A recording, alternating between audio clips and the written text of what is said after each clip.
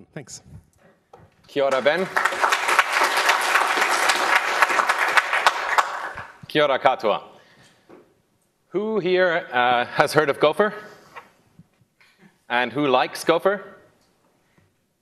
Wow, that's not a whole lot. I really did like Gopher a whole lot because, you know, it was a protocol that allowed me to extract information. And while the usability wasn't really that great, I wasn't distracted by a lot of the bling that we see nowadays on the web. And probably as many of you, thank you very much for showing up, probably like many of you, I'm sort of at war with what the web has become. Because when I go out there and I want to surf, I want the information, I know what I want to get, and I don't want anything other shoved into my face. But unfortunately, today's experience of the web is quite a different one. Let me just, for the sake of demonstration, so this talk is going to be a live demo. I have sacrificed a goat this morning, so it should work out. Unfortunately, I'm a little bit unused to the UI here, the resolution, so you might have to bear with me a little bit.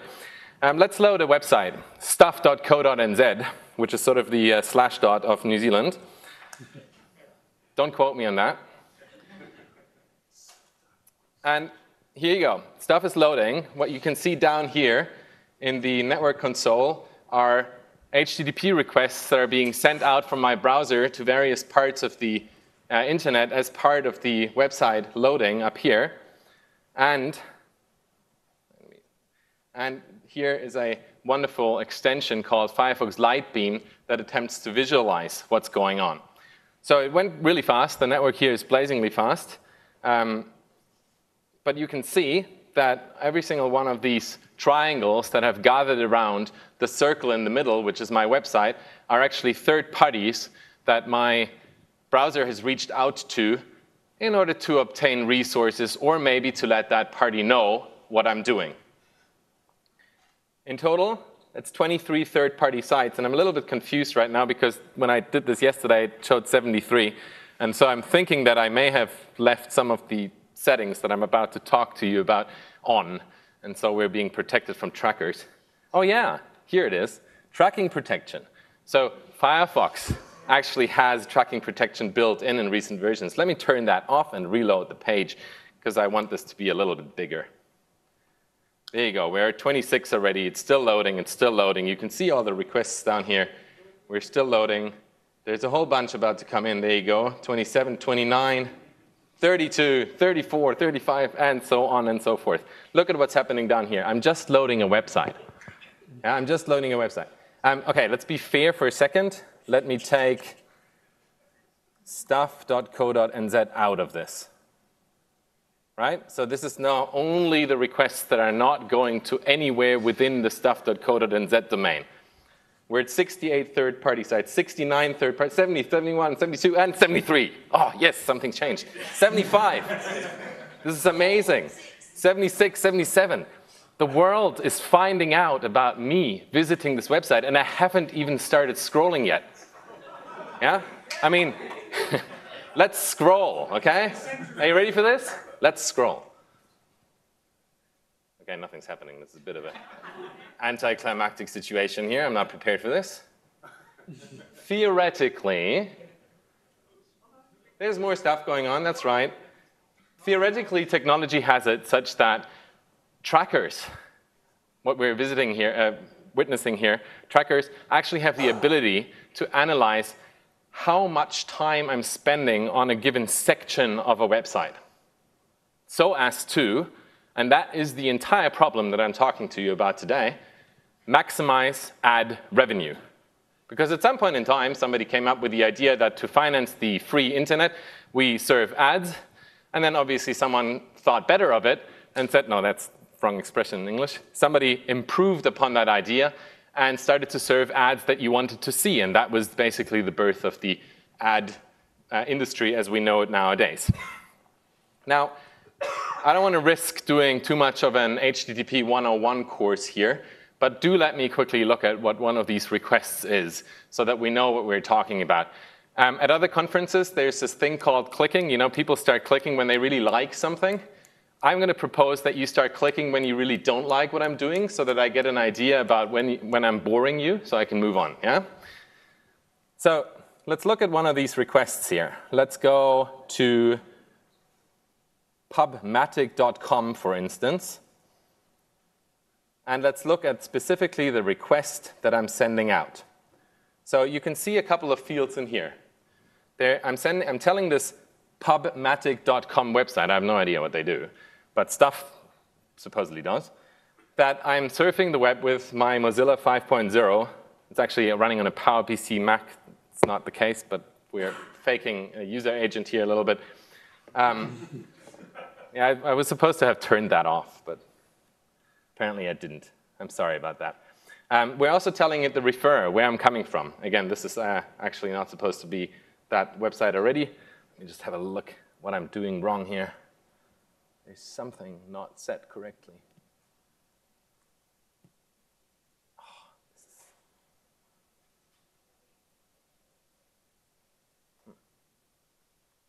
Okay, well, for all intents and purposes, the theory goes that my browser is telling this website on the request that is being made that I'm coming from a different website, so that actually the websites out there can plot where I'm coming from and where I'm going to. Are you okay, Adam? Sorry. And then finally, there's another field in here called cookie. And basically, I'm not going to tell you much about cookies, but basically, the last time I went to that site, the web server instructed my browser to please, when it comes back to that web server, send that information, presumably so they can present a customized version, but also so they can track me. So I don't particularly like that. Pretty sure that nobody out there would particularly like that if they knew what was going on, but as we heard from Serena earlier, nobody really knows or cares or has the possibility to really do something about that. So what I want to show you today is a selection of Firefox add-ons. Most of those work with Chromium as well, by the way, that I use in order to minimize the footprint that I leave when I surf the web. And first and foremost of those, my absolute favorite, is called uMatrix. Now, uMatrix is not about the matrix. uMatrix is about a table with rows and columns. And I'm going to try to figure out how to use the very limited screen estate that I have available to show you what I mean. There you go. This is uMatrix UI. It is currently disabled, but I'm trying to show you what it can do, because when you scroll down on the UI of uMatrix, you can see in the rows every single server that my browser has reached out to, and in the columns, the type of resource that is being requested. So I'm about halfway down the line now. Yeah? There's a lot going on.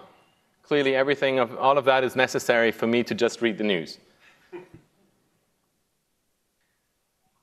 So this may or may not be a better way to illustrate what's going on. I mean, Lightbeam is very visual. This is a little bit more structured versus the network console that I showed with a lot of data that are basically going to swamp anyone looking at it. But the great thing about uMatrix is that I can actually now start interacting and configuring my browser and telling my browser specifically what I want it to do and what I don't want it to do. Right now, the whole thing is disabled. So I'm going to turn this on. And the visuals have changed to the point where yellow now indicates I want resources to be loaded from this site. And blue means I do not want this site, this server, to be contacted.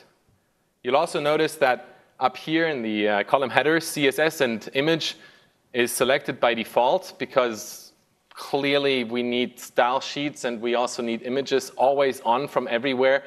And because images and CSS files are not Google Analytics, nobody's going to track us, right? Well, I'm pretty sure you all have heard of the 1x1 pixel images that are being loaded. There are quite a couple of on stuff.co.nz, which I'm not going to bother identifying in a network stream right now. So let's get rid of images and load them only when I need them. not by default anyway. And this is a choice that I can make using this user interface. And also CSS files. I mean, it's great that I can, have bold and larger fonts and even web fonts, yeah? But then again, fonts.googleapis.com, I'm not saying that that is a tracking resource. But if I were running a company whose business model was based on data, I might use those access logs. So I'm turning it off. I'm turning the default off, turning the default on images off. That's actually now for stuff.co.nz. Let me explain one other part of this UI, which is the very top left corner. You can see that I can actually apply different rules to different subparts of the domain. So I can actually make rules apply to www, or just to stuff.co.nz, or just to co.nz, which is highly useful, or to everything. And as a matter of fact, I personally make the choice that by default, for everything out there, I do not want CSS and images to be loaded from any resource out there, except for the first party, because that's kind of the point of the web. I mean, if you get it. So I'm going to keep that on. I'm also going to allow frames from the first party. Frames are otherwise considered evil sometimes, which is why they're blue up here, but I'm going to allow that for the first party. So if I go back and change the view to stuff.co.nz, the default of CSS and images has now changed. None of these images and CSS further down here are being loaded by default, except for the first party, because I'm actually prepared to give my data to Stuff. Otherwise, I shouldn't be browsing their website in the first place. So with that in place, let's reload. Down here, we have the network console. I'm going to leave the filter of showing nothing that actually goes to Stuff itself in place. And I've reset over here the Lightbeam data. I'm going to do a Control-Shift-R and reload the Stuff website. Note how the network console stays empty. This means that there are currently no requests being sent to any other website out there except for Stuff itself. Look at Lightbeam. 2 third-party sites being contacted. What are those? Oh, my.stuff.co.nz and resources.stuff.co.nz. I consider that OK in the context of this exercise. And what about the website? Hey, look, it's got a headline. There's text. It's even got images. It's almost like I can read the news. But there are no advertisements. There are no trackers. Nobody else but Stuff and myself find out right now what I'm doing. Now, at this point in time, I'd like to say that Stuff and various other journalistic agencies out there, they do their stuff, pun on words there, they do their work for free on the web, kinda, right? Ads are used to pay salaries. And I'm in no position here, and I certainly do not want to advertise for, there's another pun on words there, gosh, I'm so terrible, advertise for blocking ads. But it's sort of what the game has become. Ads are a symptom, or maybe the cause. They're definitely right in the middle of this tracking business. And if I value my privacy, and ads are what go against my privacy choices, then I'm sorry, but I won't load them. I'm sorry, stuff.co.nz, I'll load your website, I'll happily consume your news. And hey, if you allowed me to, for instance, have a very simple micropayments process by which I could give you $1 every single time I liked something, I might actually do that, but I'm certainly not going to pay with my data, with my usage patterns that you feed onto, how many were there? 78, 79 third-party sites who will do with those data, I don't know what. Now, I've actually said nobody but myself and Stuff find out about this, and this is because another extension that I've used here is HTTPS everywhere. We've kind of gotten to the point now where almost everything is HTTPS anyway, but please do have that extension enabled in your browsers anyway, because it ensures that even though there are legacy possibilities of contacting web servers on port 80, this extension will make sure that that only happens once, the first time, and from then on, you'll be on a secure connection, whatever secure means in that context. So I'm going to enable that. It's going to reload the website, but nothing is actually going to change over here. Just to complement, Matrix gives me a couple of other tools that oh, wrong extension. A couple of other tools that I can use to further limit my footprint. And those are forbidding mixed content. That's, I believe, non-SSL content in SSL websites. Forbidding web workers. If any of you have been to KiwiCon, there was a fantastic talk about service workers and web workers. Those kind of processes in your browser that can stick around for hours after you stop visiting a website and actually act in your behalf within your environment and keep sending data back and forth. So you may not want that. You can turn these off globally. You can turn them on for individual websites. Very helpful. Spoof the referrer header. Somehow I already did that.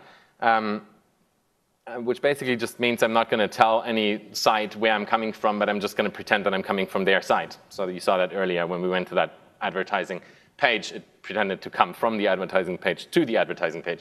And then also no script tags, I can spoof those, furthermore reducing my footprint. Now, sometimes you need special functionality. For instance, of course, Google's cognitive capitalism reCAPTCHA. And YouTube and Twitter and so on. Recent versions of uMatrix have allowed you to make it very easy to just download this recipe that will then enable a reCAPTCHA for this very web session that you're in. Because unless you choose to actually persist the changes by clicking on this lock button, which I've just done without touching a mouse button, that's kind of weird, they will not stay around until when you open the browser the next time. You'll start again with a clean slate. Now, at this point, let me quickly open up the preferences of the browser. This is Firefox. Chromium or Chrome has very similar preferences for privacy and security. And you know, it gives you the possibility now to block trackers. Firefox Lightbeam is actually controlling this, and I had it turned off, or now have it turned off. Also, third-party cookies and cookies in general. Interestingly, you'll note that I choose not to block third-party cookies in the browser preferences, because it is a bit of a 1 and 0 decision that I'm making here. Resources.staff.co.nz was considered a third party. I don't really want to be blocking the cookies. I want a much more fine-grained control over the tracking behavior that my browser is exposing. And uMatrix actually gives that to me. The first column here in that matrix is about cookies. And I'd much more prefer, rather than saying no third-party cookies whatsoever, I'd rather be able to say, look, I want cookies from stuff. I actually want cookies from Akamai, and then I can enable them here. Or I can say that Adam, Asia actually want to use all of them.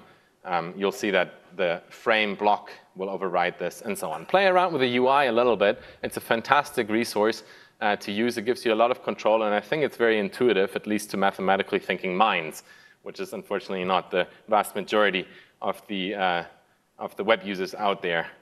But that's another story. Also, sometimes, similar to reCAPTCHA, sometimes you need to use resources that are being made available on third-party websites. Let's have a look at Stack Overflow. When I load Stack Overflow, then it doesn't really work, right? I mean, that's a Gopher experience for you right there. So I'm going to have a quick look. Yeah, I mean, OK, that needs to be loaded. Stack Overflow static, OK, so on and so forth. I can reload the website right there. Note how the UI stays in place. Actually, even forms that you filled in will stay filled in if you reload. It's really nice. I love it. But one thing you'll note is that, OK, I'm not going to demo this right now, but one thing about the website may not work, and that's because Stack Overflow loads AJAX libraries from googleapis.com. And even though that's not Google Analytics.com, maybe it's still being used for tracking. So, but I kind of need to enable it now because otherwise I can't use the website. I'm a little bit in a ditch at this point in time. Now, wouldn't it be fantastic if I could just download the Ajax libraries? I mean, it's all open source. All of these companies are built on open source anyway. It's all open source. If I could just download that and serve it locally, yeah? Squid transparent proxy on my laptop. OK, let's not go there. Let's use another extension that allows me to check this box here and say, I actually would like to allow, something is really wrong with my mouse button. I would really like to allow script loading from ajax.googleapis.com, but actually not contact googleapis.com. That extension is called decentralize with I's at the end rather than ISE or IZE. And the idea of decentralize is that it includes a couple of standard resources that can be served locally and which are being updated by this add-on. So I had it previously disabled here. Nothing ever happened. But if I now reload Stack Overflow, you can see that decentralize actually intercepted a Google-hosted library jQuery and served it from a local resource. So now Stack Overflow works because I can run Ajax, but Google did not find out about it. By the way, if I'm going to be releasing maybe to the conference mailing list of these add-ons that I'm talking to you about so that you can look at them one by one after the talk. You don't have to take notes or scramble to take them down. So that's great. At this point in time, let me introduce another. Why did I have this in here?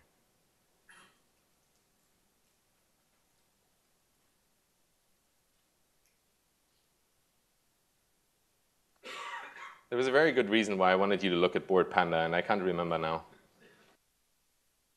So let me just skip over that and instead talk to you about cookies. Because cookies are actually also useful. They're not just used for tracking. They're also used to store your customizations of a site and maybe also your login cookies, your tokens that, for OAuth or what have you.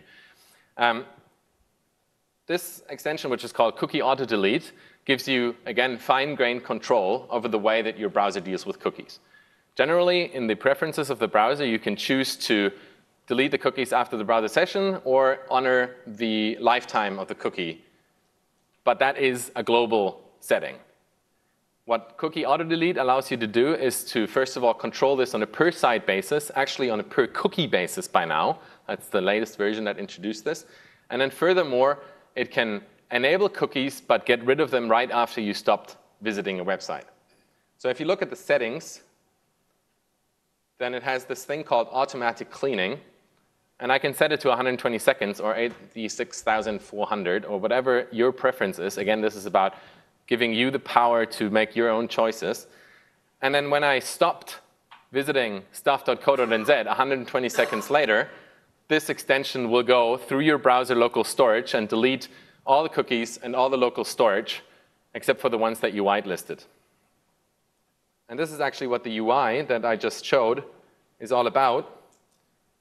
I could whitelist boardpanda.com, and that would mean that when I restart my browser, the cookies that BoardPanda set would be available again. If I only graylisted boardpanda.com, then they would simply stay around until the end of the browser session. So at this point in time, I'm ready to take some questions, but I would like, let me do one more of these add-ons, which is called multi-account containers. That's actually not really an add-on. It's actually a feature that is being built into Firefox and has been there for a lot of years. Who's used multi-account containers? That is the vast minority. OK. Multi-account containers are basically containers for tabs or domains. Tabs, actually, I think. And the idea is that you'll have a different set of cookies and local storage and browsing history and so on and so forth for individual sites. You can load Facebook in one container and Twitter in another container, and the browser, they would actually never be able to find out about each other's sessions because they have completely separate namespaces. You can edit these containers, and there's actually an integration with the cookie auto-delete UI, and you can choose to keep certain cookies for certain containers and furthermore compartmentalize the way that you interact with the web. So I think that now that I've shown you the four most important of these add-ons, and I have a couple of more to go that are about minor or less obvious ways in which you're being tracked. At this point in time, are there any questions? Is there anything I can answer? Yes? How do you go with these extensions becoming stale? One of the big problems with the Mozilla ecosystem in the browser is that you end up with extensions, firstly, that just don't get maintained. Yeah. And when they have a big changeover, like they did recently, a lot of extensions just stopped working. Right. And secondly, the whole issue of people selling their extension to a third party and ending up with malware in the extension.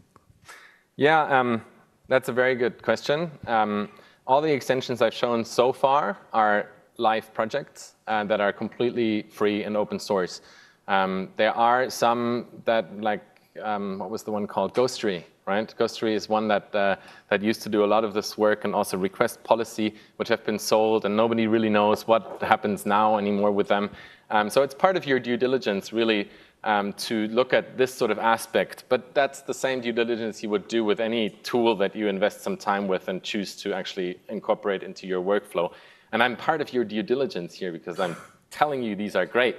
And the more of you who jump on board, the greater they will be, because they will all actually have repos on GitHub. So and they are very, how should I say, they are meeting a big demand at the moment, so that the activity in these repos is actually very high.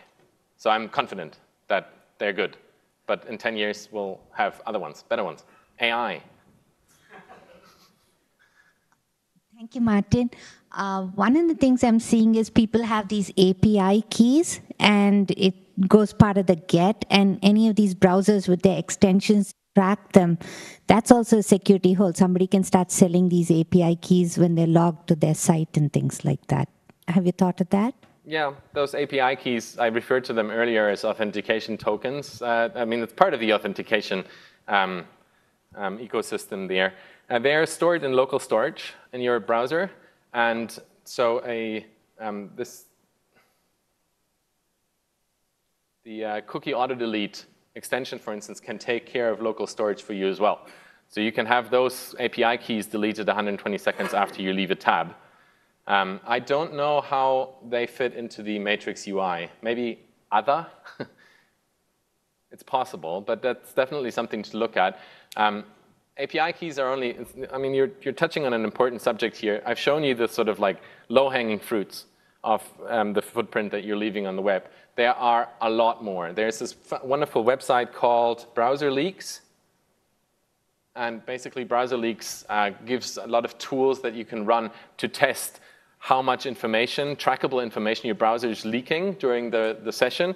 And it goes as far as, exploiting bugs in JavaScript implementations of particular browsers that then allow pretty accurate identification of a person that has previously been to the site, so tracking you. But I won't go into every single one of these now.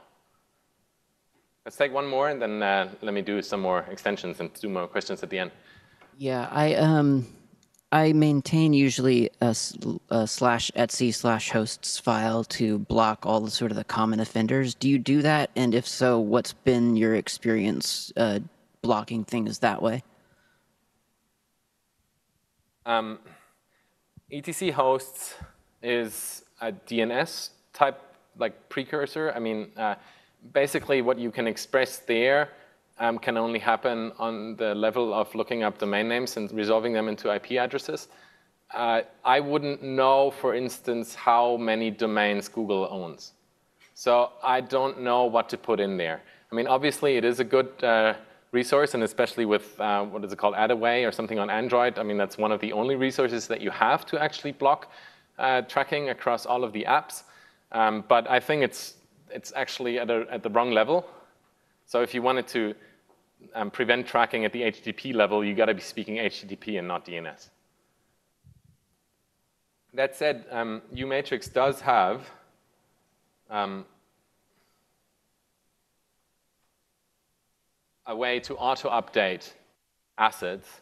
So a couple of people will publish hosts files and so on, and then uMatrix puts those into the UI, because I didn't go through and make every single one of these rows that have tracking capabilities blue. That was actually provided by some of these third-party assets. Okay. Now, let me continue and give you a couple of more add-ons. I think the reason why I loaded Board Panda was because of the service workers. And because I turned off service workers earlier on uMatrix, you didn't actually get to see this extension here, except you did, in action. So block service workers is really easy. It just blocks service workers. It actually doesn't provide a way to whitelist them at the moment, which is kind of naff, because sometimes you really need them. At the moment, my Twitter experience basically means that nothing can get pushed to me. I have to reload to see if somebody has mentioned me, which actually isn't so bad. Think about it. It's worse with GitHub, for instance. I mean, GitHub is lovely in the sense that I can write a comment on a patch, and then when the author writes back 30 seconds later, I will actually be able to have a discussion right there in almost real time. That, of course, is run by a service worker, and by blocking service workers altogether, I'm disabling that. But then again, you know, the thought of this convenience versus the idea that a thread keeps running for hours after I close the tab and still operates within the context of my interaction with that website is kind of scary. And so I choose that, which I consider a more safer approach. There's also this thing called tracking in the query strings, right? You've all seen the UTM source and UTM whatever it is, ways by which the companies are trying to figure out which channel brought you to their website. You can leave that on, of course, because after all, it is very helpful also to companies to find out what sort of outreach, what sort of marketing actually is effective. But if you really care more about your privacy, you can turn them off. You can, using this extension here, which is called request control rules, you can disable, for instance, Google link tracking by simply ticking this box. And block beacon requests, beacons being little messages that are being sent out regularly to tracking sites to make sure that they will find out continuously what you are up to on the web. Now, there's actually, it's very much, oh shoot, I can't find this now. That's the thing with live demos. You're like in a state of adrenaline, and then you're like, oh, this was so easy. I do it all the time, and now I just can't figure out how to do it. So excuse me. Have a look at the extension yourself. And there's a manual. Ta-da! It allows you to customize all of this, basically, to your liking. But I already find the UI to be very intuitive, and it'll take you a long way towards protecting your privacy just to install it. And it sort of has privacy and security by default. Most of these have them by default in the settings, which I think goes very much in line with what Serena has said earlier, and also is what you should be doing. What's another extension? I have, how many minutes do I have left? 10 minutes. OK. Let me show you these two more extensions, and then I think we can call it a day. Here you go. Current active user agent. Yeah, I'm using Apple WebKit, Chrome, which is, and Safari, which is definitely not the case. I mean, look at this laptop. So this is actually an extension called random UA, and I'm sort of trying to hack on it a little bit to the point where I'd like to have the browser send out a different user agent for every single request, just to make it extremely hard for anyone out there to correlate my behavior. And because it's not so cool if at some point in time it's going to be sending out the fact that I'm using Internet Explorer 4. So, yeah, well, duck typing is not something that web developers have heard of. But I've kind of figured out that what we can do is actually pretend that we're using Internet Explorer 425. And then, Chrome 7218. Just keep going up, basically, because then you'll get all the cool features. Having a modern browser is the way to go anyway. James? The answer, I didn't understand what you were saying, but I will say yes, and let's... Virus test pattern. I know the virus test pattern. Okay, we'll chat. Yes? Have you considered that by generating a unique user agent, you're giving everyone a way to track you? The question was, have you considered that by generating a unique user agent string, you're giving everyone the ability to track you even better? Yes, for that one request. That next image is going to have a completely different one. So, no. OK, what's this one? There's a final one here. It's called Canvas Blocker. Oh, yeah, that's one of my favorites. So the web has become a fantastically interactive resource, right?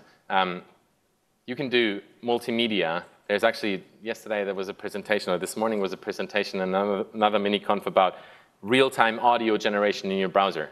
Your browser is, at the same time as it is a sketching pad, it's also a mixer module, and it's a speaker, and it's a microphone, and it's got a camera and everything. All of these things can be used to identify you. As a matter of fact, this Browser Leaks website has a module in there that can, with, I don't know, a very high level of accuracy, identify you according to the white noise that your microphone introduces into the browser stream, even though you haven't given it permission. So this is another extension that I choose to enable, which basically adds some random white noise on top of that, again, making it different for every single request, and to make it harder for those people out there to track. Because I value my privacy. I want to use the web for the amazing resource that it is, but I'm stepping up the web against the privacy violating trackers out there. And if they want to keep up tracking me and making sure that they can monetize my data, they're going to have to step up their game as well after I installed all these extensions. So that's all I have time for to show to you today. We do have time for another 5 minutes for questions, I believe. So let's go for that. And thank you very much for your attention.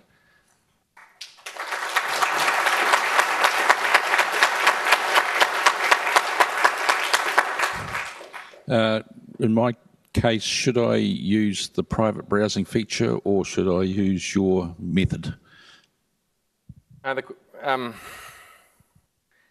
think you should use my method rather than the private browsing feature, because the private browsing feature is really a feature that protects you from your boss.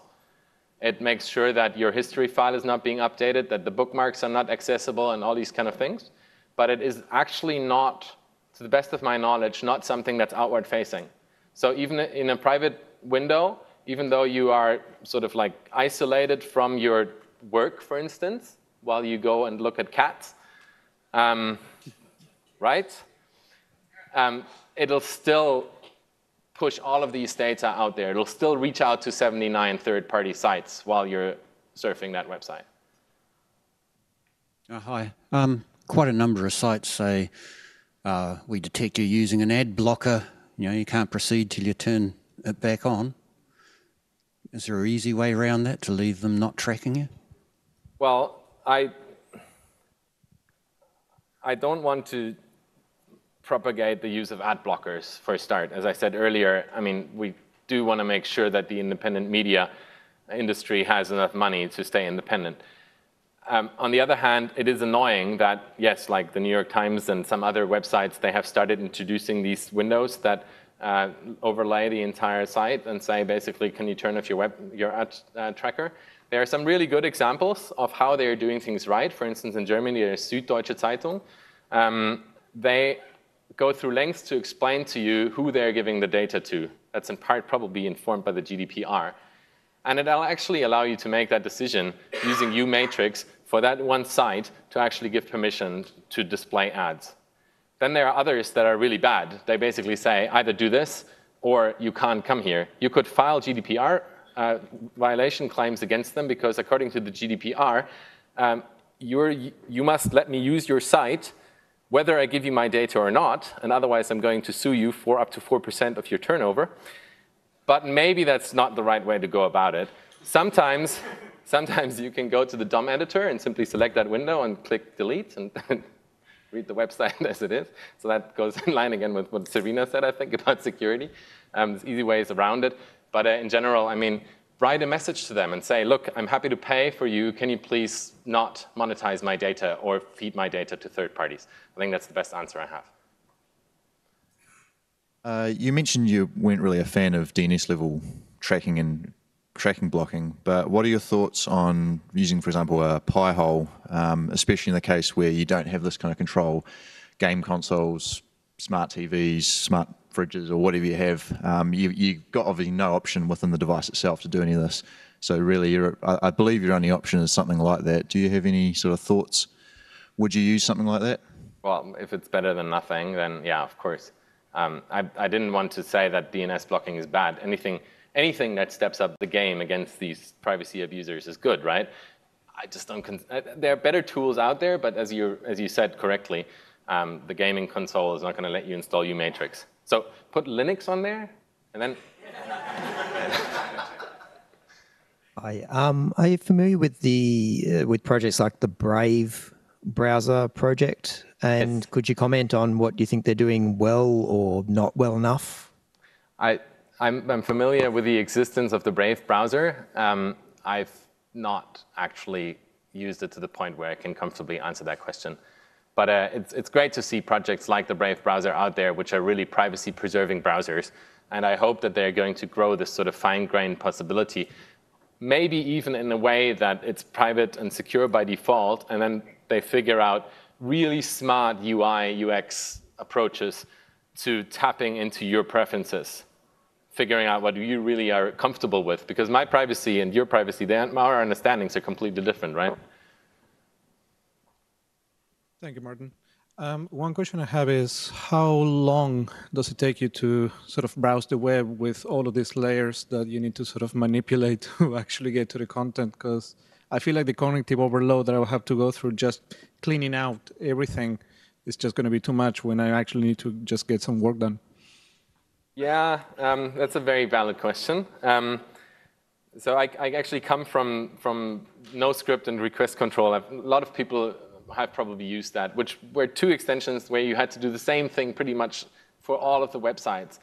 And it was non-intuitive, and they had different paradigms of usage, and it was a pain. And I ended up actually not using that anymore. I ended up just saying temporarily, allow everything, right? So that's not the goal.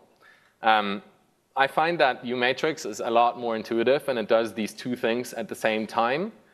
And then if you're actually ready to do that, to invest some time at the very beginning, you can benefit from that for a long time. So for my web browsing habits, most of the websites I visit are the same ones over and over again. So having installed these preferences once gets me the benefits later. But yes, in preparation of one of my other talks that I'm giving later this week, where I wanted to do a lot of images and so on and so forth, yeah, I spent a lot of time clicking allow this temporarily just in order for me to be able to load the images. And there's actually an issue request, a feature request for uMatrix of mine in there that basically lets me assign a key combination to do this. Does that answer your question? I have a related question. So I also have plugins that take me forever to actually end up loading a page sufficiently so I can use it.